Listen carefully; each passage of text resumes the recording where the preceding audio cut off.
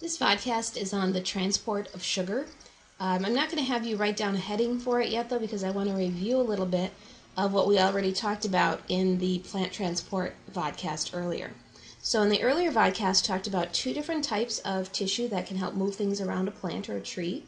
So there was xylem, which moved water, and then a short introduction to phloem, which moves dissolved sugar, or food for the plant. So just a quick review of how this works. You have this in your notes already. But phloem can move the sugar in all directions. Sugar is made in leaves of the plants through photosynthesis, and that sugar can be moved, through the branches, down the trunk, up the trunk, to the roots, out of the roots, whatever direction it needs to go to be used by the plant. Again, we've just got kind of like tubes or straws that are the cells that are involved here, so they're mostly just space for moving that sugar around. And there are two types of cells, the sieve tube members and the companion cells. So we discussed this already, but again, I just wanted to do a quick review so you remembered what we were talking about. So we're going to focus on that phloem a little bit more in this vodcast and see how it actually does move the sugar around in all directions. All right, so here's your heading for this particular vodcast. The heading should be sugar transport. And water moves really quickly through trees. We discussed that in the earlier vodcast. But sucrose or sugar can also move through the plant fairly quickly at about 1 meter per hour. So if you imagine sugar flowing at that pace, that's a pretty good clip. There are a couple things that are involved in sugar transport. First, there's this idea of source to sink. And then the second idea is the pressure flow hypothesis. Right, so we're going to start with the source to sink idea, and then as far as the pressure flow hypothesis goes, we'll talk about that on the next slide. So what you need to know about source to sink is this, that the sugar will go from where it's made. That's too thick. Let's see if I can find a little bit thinner. There we go. So sugar moves from where it's made to where it's needed. Okay, so what could this be? And let's just go down below here. This could be moving from the leaves to the roots, okay, where it's stored. It could also be moving from the roots to the leaves, where it might be used. Okay, so what's happening in the fall, for example, is the roots are storing up a bunch of the sugar that have been made by the plant's leaves through the entire summer, and it gets moved down to the roots and stores it up for the winter. And then when it's time for those leaves to grow again in the spring, when our trees start budding out and forming leaves, the sugar will start moving back up from the roots to the leaves again. And one of the great benefits of this is in the springtime, when the sugar starts moving from the roots of the tree up to the leaves, we can collect that sugar in the form of syrup. So this is when people harvest maple syrup, for example. It's usually in about March, and when it starts to warm up a little bit, and that sugar starts going from its source, so where it's been stored in the roots, up into the leaves again, and we can capture that by tapping the tree, by simply drilling a hole in the trunk and getting the sugar that way, the sugar that's moving. So that's one of the main ideas, is going to be moving from where it's made, I guess we could also say where it's stored, so where the most sugar is. Okay, if it's being stored in the roots or it's being made in the leaves, it's going to move from that area to wherever it's needed. So that's the source to sink idea. Now we're going to look a little bit more at this pressure flow hypothesis. So you're going to want to eventually kind of sketch this out in your notebook, but it would probably benefit you to kind of listen to the procedure first and then pause your vodcast and sketch it out with maybe some notes to yourself as to what's happening.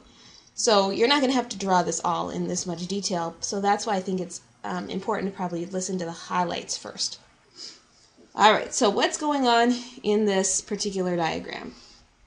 Well, first of all, you can see over here we have our xylem. Let's see if we can get that to go away. Here's our xylem vessel. Okay, and over here are the sieve tube members, or the phloem. Okay, so the water is moving up from the roots, okay, in this direction through the xylem, and the sugar, in this example, is moving down from the leaves to the roots to be stored. Okay, so that first of all is important to understand this kind of two-directional thing going on here. Then we're going to look at specifically how does the sugar move from the top of the phloem to the bottom. So there are these different steps. So you can see there's 1, 2, 3, 4 steps to make this happen. I'm going to kind of go through each one to show you what's going on. So in step number 1, we have the water that's in the xylem right here gets moved over to the phloem. Okay, so they're right next to each other, so nutrients and things can pass between them. In this case, the water can go through the cell walls and into the phloem. And as that happens, the pressure is going to increase. Just like you're filling up a water balloon, right? As you add more and more water to the water balloon, the pressure increases. Right, so there's lots of pressure in there. The other thing that is happening in this area for step number 1 is these leaf cells. I'll highlight for you real quick right here. Let's move this out of the way. Okay, these leaf cells are making sugar, and that sugar is being moved into the phloem. Okay, so this whole thing is a leaf cell. I'll highlight the whole thing.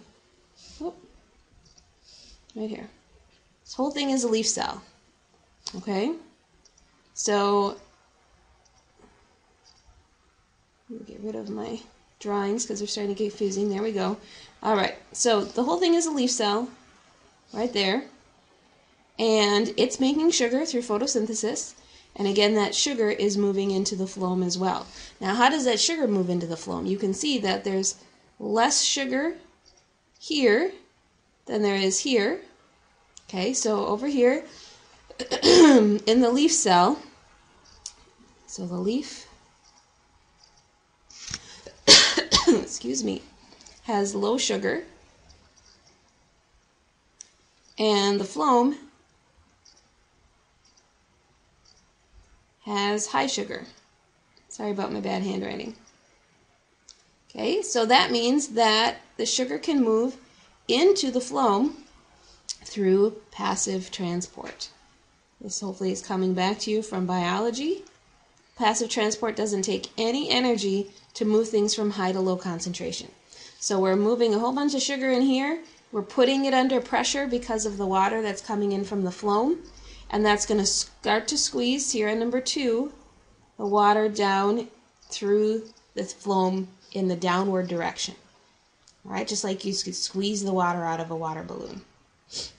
Okay, so it's the combination of water increasing the pressure from the xylem and then the sucrose or the sugar moving into the phloem that's causing it to move downward. All right, so then we're down at this bottom level, okay, where we're at a root cell. We want to store that sugar in the root cell. Okay, but there's a problem because we've got lots of sugar in the phloem. So let's just record that like we did last time. The phloem has high sugar, okay, and the root cells have lower sugar.